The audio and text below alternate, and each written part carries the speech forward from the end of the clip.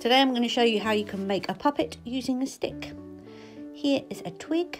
It's got quite a good nose and face shape already at the top, but I'm going to use a sticky label and just draw and then cut out and stick some eyes on to my twig so that they stand out a bit better.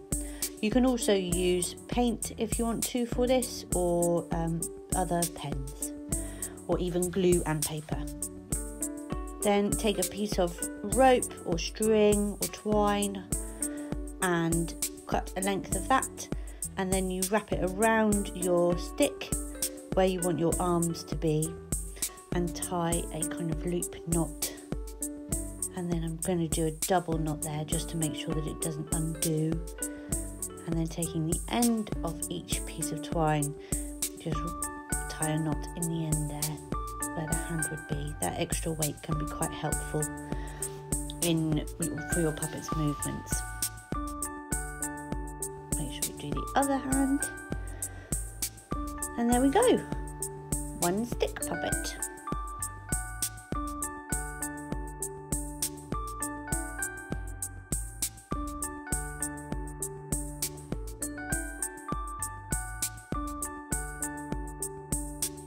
Here's a different way that you can make a puppet using some twigs and some sticks.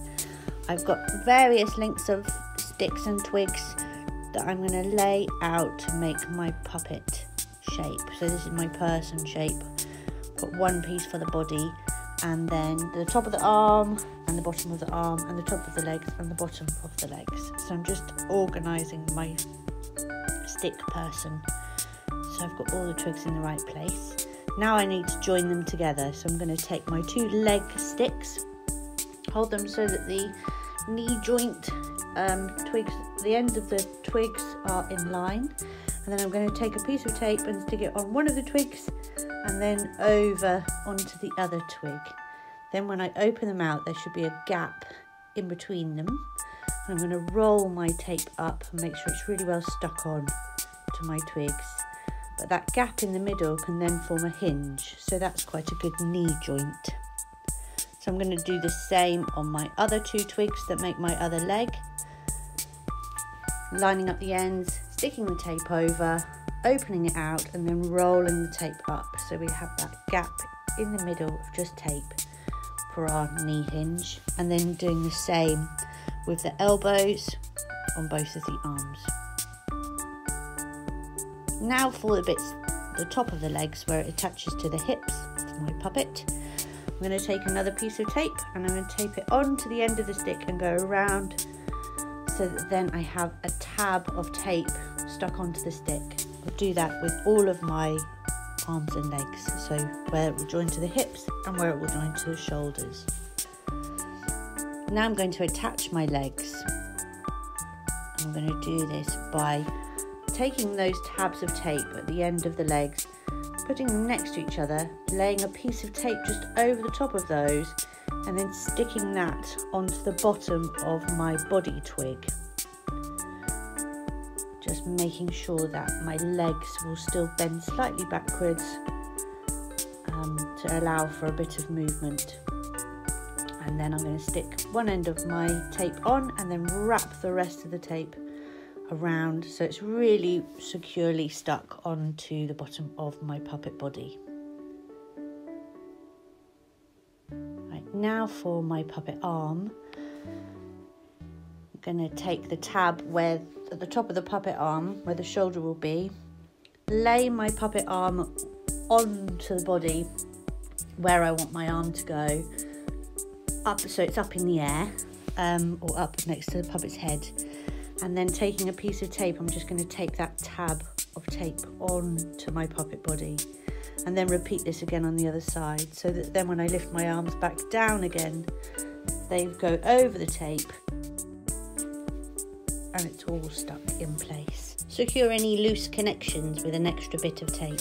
So now you should get quite good movements in the shoulders, in the knees, in the hips, and in the elbows of your puppet. And then you can decorate. So here I'm just sticking on some eyes using sticky labels and pens, and drawing on a mouth but there's lots of different ways that you can decorate your puppet. Here's an example of a different puppet that's made in the same way. So for this one, I've used ribbon and sewn it together to make a pair of trousers, which I've then taped on. My masking tape has covered all the way down the arms and around the whole of the body, and then I've used tissue and glue to colour that in. This stick is just a little bit longer, which means that I can use it as a control stick for moving my puppet around. Otherwise, you would need to hold on to the back of your puppet's head when you're moving it, or onto its hips.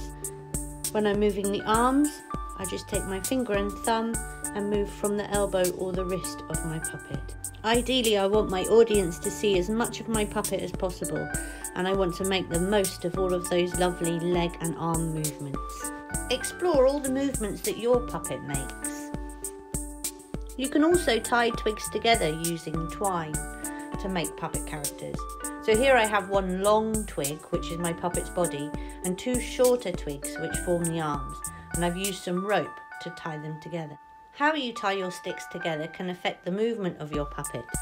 So here I've added some legs as well, and I've just made sure that the way that I've tied my sticks together means that they will still move independently from one another. That way I can get my puppet to wave or even run. If I tied my string too tightly around my twigs, then they would be rigidly stuck together and I wouldn't get that same movement. But maybe that would work with a different kind of puppet to the one that I was planning. So just have fun. Enjoy making puppets from twigs.